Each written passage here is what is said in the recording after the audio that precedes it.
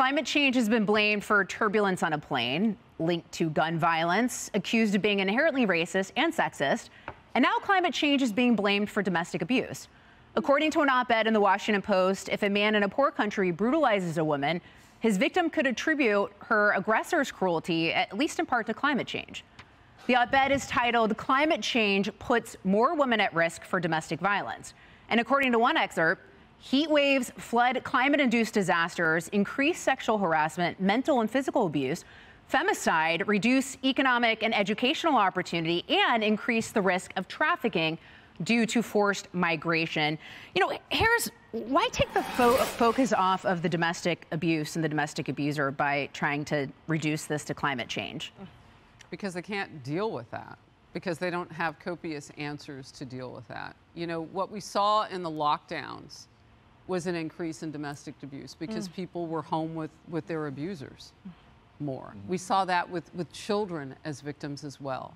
You know, teachers need to do more than just a check-in. Well, what are we hearing from Randy Weingarten today? Right? She leads the nation's biggest union. She's saying, well, maybe the lockdowns weren't a good idea. I'm sure they're seeing some of the same statistics on the relationships that it takes to check on a child in an abusive home. And teachers know. My mom was a teacher for many years before she was a social worker. And what they will tell you is, you know the kids in class that you need to kind of check up on every now and then. You need to eyeball them. So this is, to me, a function of, well, we don't really know what to do. Let's make it about race. And my goodness, how many things can you make about race? Or about climate change. You know, Martha, I mean, everything, you know, turbulence on a plane, gun violence, everything is being attributed to climate change. And then now this domestic abuse. What's the motive behind that? You know, why is there this effort by the left, by the media, to draw a linear connection to climate change on essentially every issue? You know, it's interesting, and it makes me think about the fact that climate change is the #1 issue on the discussions today between Canada, the United States, and South America.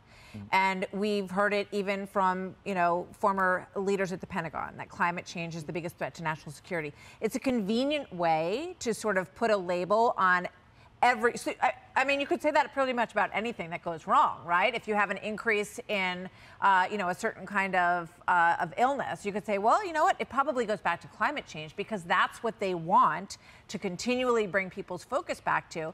And it is unfortunate for people who are being abused because, as you pointed out in the beginning, it siphons off what their issue is, what they're suffering from. And in any society, when you have people who are suffering economically, suffering through, you know, war, you're going to have an increase in abuse because you have tensions that are rising and you have all of these issues. So it feels a bit disingenuous, to say the least. Well, you know, and too, there was this quick caveat in it, Doug, where basically they were like, oh, we can't really draw a clear connection to this, but this is what we think, and it's sort of hidden in this op-ed. So, I mean, if they can't, here it is. This is the quote from Washington Post. So this little nugget was in it.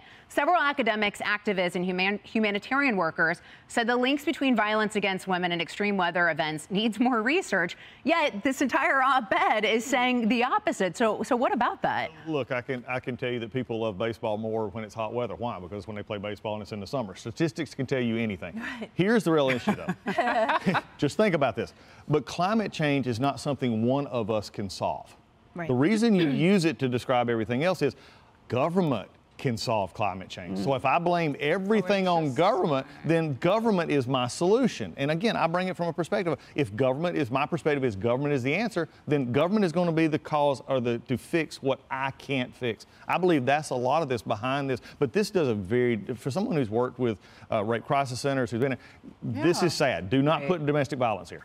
And I mean, Emily, close us out on the legal angle of this, looking through a legal prism on all of this. Right. The travesty to me is that the Washington Post publishes this op-ed, this nonsense, and takes that space away from actual arguments, from actual facts.